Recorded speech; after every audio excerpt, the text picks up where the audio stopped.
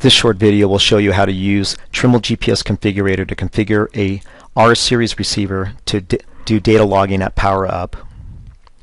When you launch Trimble GPS Configurator, you need to choose the correct receiver type, COM port, and click Connect to connect to the receiver.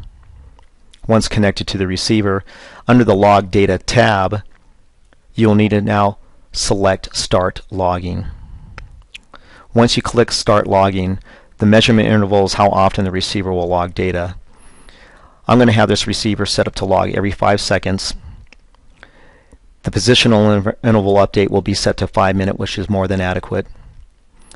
I'll set the correct elevation mask and choose Start Logging at Power Up. This is what enables the receiver to start logging data each time the receiver is turned on and off.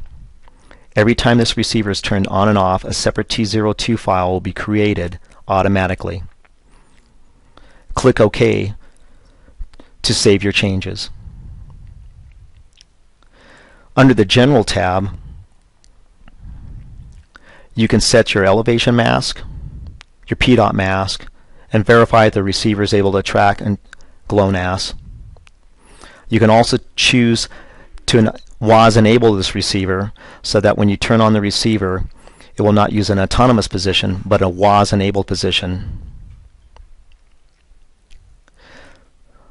Under the Antenna tab, you can choose the correct receiver type or antenna and measurement method.